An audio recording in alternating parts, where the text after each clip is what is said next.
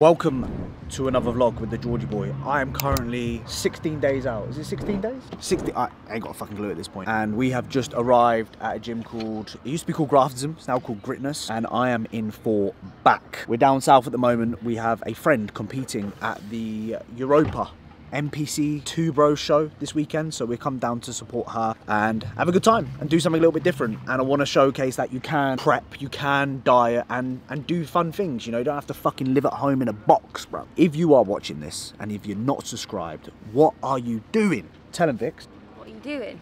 Yeah, what are you doing? What do you mean? Do something about it. How many likes should we get on this video? 700. Oh, I ain't had 7 in ages, but let's try our best. If we get 500, that'll be decent, bro. Don't forget, like, do not forget to subscribe. Let's get fucking into it. I always like to have a scout around the gym before we get started, just to see what the fuck's going down. So we've got a prime extreme row, got some hammer strength pieces, got the Atlantis T-bar, some Panatta plate loaded row. They've got my favorite machine, which is the Prime low row. Really nice. If you've got this piece at your gym, they'll 100% recommend it. Gym Leco Preacher Girl. They got the seated up Prime pull down attachment. I really like this Panatta pull down. That's nice. Prime pull down, but a bit more upper back focused in my opinion.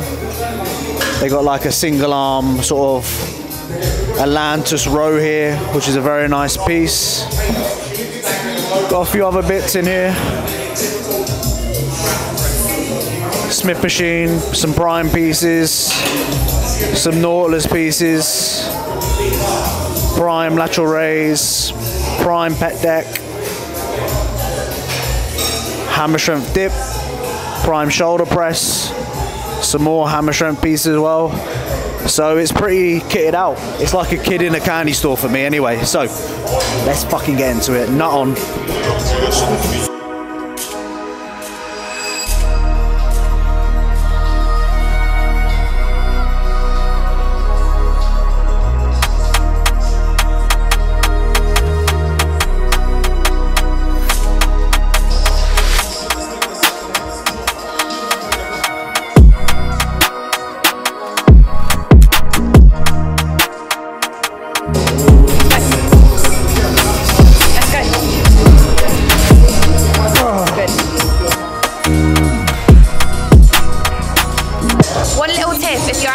To engage your lats is to not fully extend your shoulder.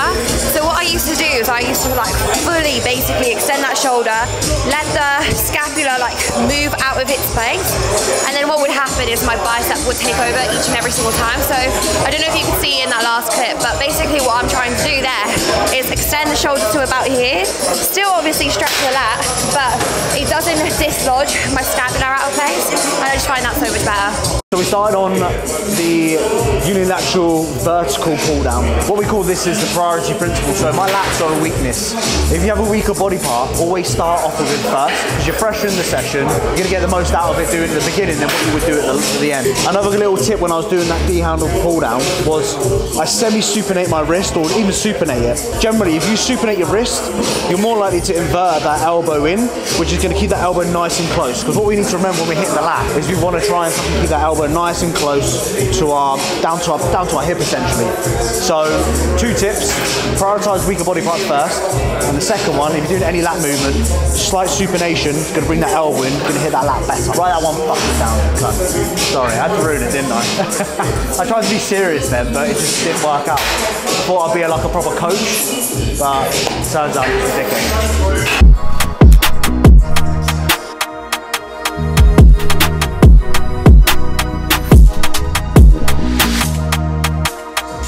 Have a serious set and Tory Lane. I want to put you in 7 positions. Vicky said relax. Vicky said earn the oats. Okay. We got oats post workout and we're fucking starving. Earn the oats. Earn the oats. Are you showing off? Huh? Are you showing off that you lifted more weight than me? No, I just stand around, walk around like this. I do, like flexing. You know, there's people that walk around like this. You know you look good as well. Huh? You know you look good as well. Do I? My rear delt's so sus. Because it is sus. Right, well, I'll tell you about that story.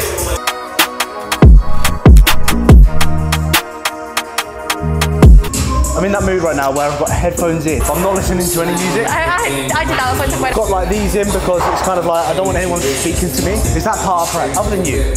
But I don't want people talking to me. Terrible.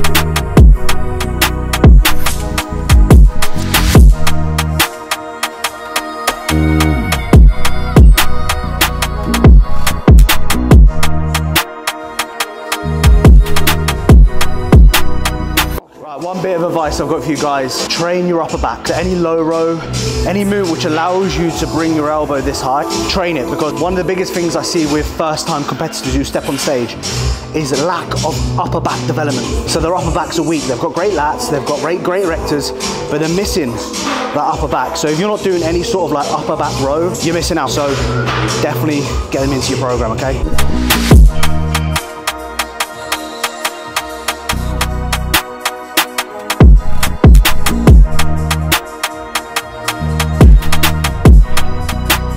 See, that's fucking 2 plates on that. I've done 5 plates on this before and I've come off of it and I felt fuck all from it. That was 2 plates and that's by far the best connection I've had in my lats in a very long time on this particular machine. So if I'm doing 5 plates on this and I've still got shit lats, you need to reevaluate what you are doing. You have to. So I've dropped it down to 2, gone with the connection, gone with the feel, and toasty. Great success.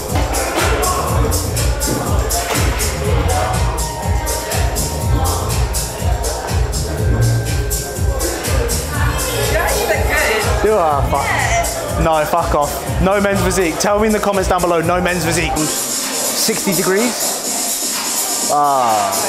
Let those arms naturally hang. Curl.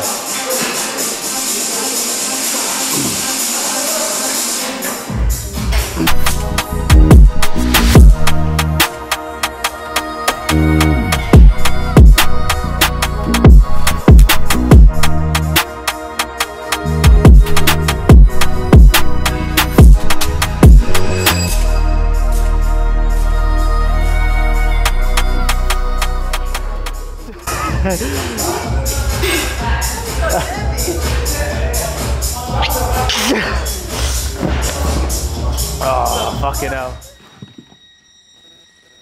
That was a good session. I actually really like that gym. As you guys know, I used to train at a gym called Physique's Gym in Hemel Hempstead, which is probably the localist gym to this gym itself, if that makes any fucking sense to anyone. You alright? Yeah. Let me hold it. Sorry. My arm actually hurts. And in my opinion, this gym is far better. In my opinion, far superior. I'm sorry, guys. Sorry, my family at Physique's Gym. I'm gonna have to say it's far better. I might get a little bit of shit for that. Anyway, yeah, good session. Loads of fun. A little bit. We trained a little bit later because obviously we travelled down today. So it's about 7 PM now, which is way later than what we usually train at the moment. Either way, we've got to take dogs out. We've got to do a food shop. We've got to eat our last meal. So still a lot to do. But as always, we're gonna fucking get shit done because that's what we always do, innit? No, we said bed by 8. Come on. I need to brush my teeth, so I haven't brushed my teeth today. Really? Yeah, I forgot. What do you mean you forgot? Just forgot.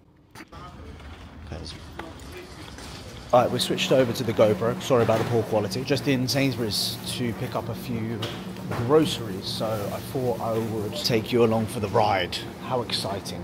Me going shopping, eh? To be honest with you, my last YouTube video that I did where I walked around the supermarket, it actually did very, very well. Like, people actually really liked it, so it's one of those ones where I thought the video would do shit, but it turned out it did really well. Right, first thing on the agenda. Kale. Watched one of the recent YouTube videos. Man forgot about his kale. So we can't be doing that shit again. And there's some better dates in here. Next on the agenda is bell pepper. Tiny. It's dead. How about these, babe? What's these ones? I guess they'll do.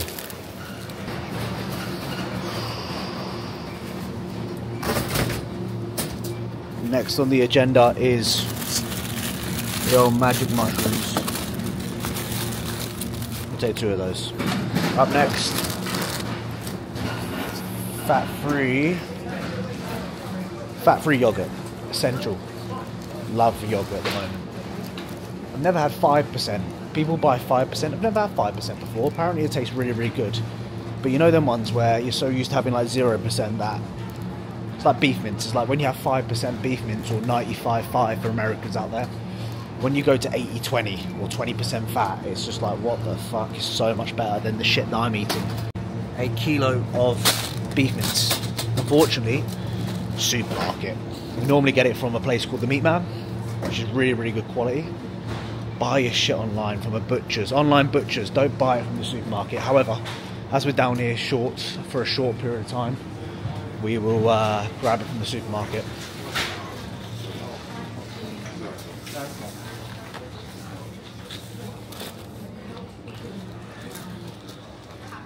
Quaker oats, absolute staple. I remember back in the day when I used to buy oats, they used to be, Quaker oats used to be 2 packets for £3. Now 1 packet is £1.75. Oh, you mugged me right off. You just said it's so, you're growing grey, mate, you're showing your age.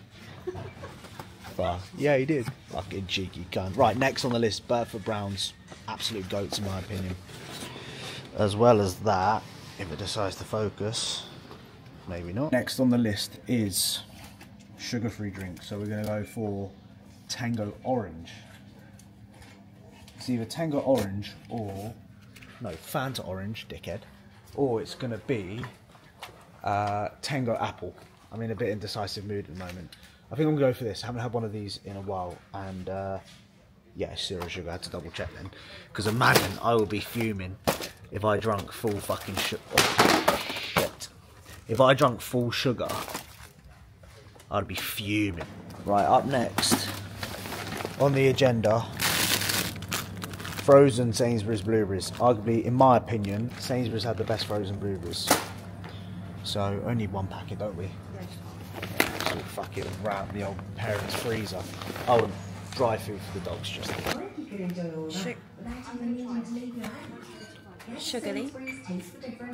This stuff is dangerous. It is dangerous. 0 calorie sugar. You get it from like this section here. I don't even know what you call it. Sweetener section. Sweetener section. Go straight in my basket. It's funny, I remember. What were you saying? I said it's funny because I remember a couple of vlogs ago you were like, don't use sweeteners in prep. Fast forward to now. Yeah, God, the taste buds are tingling, guys, at this point. So you just got to do what you got to do. And just join the crew of eating disorders.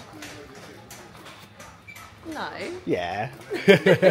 Shopping acquired. That came to 56 fucking quid. And it's literally like a couple of days of food. Plus the dog's food, alright, give us that. Vicky, look at her struggling. It's like doing one, you know what people do with the in the strongman events when they carry the long things and they try and get there as quickly as they can.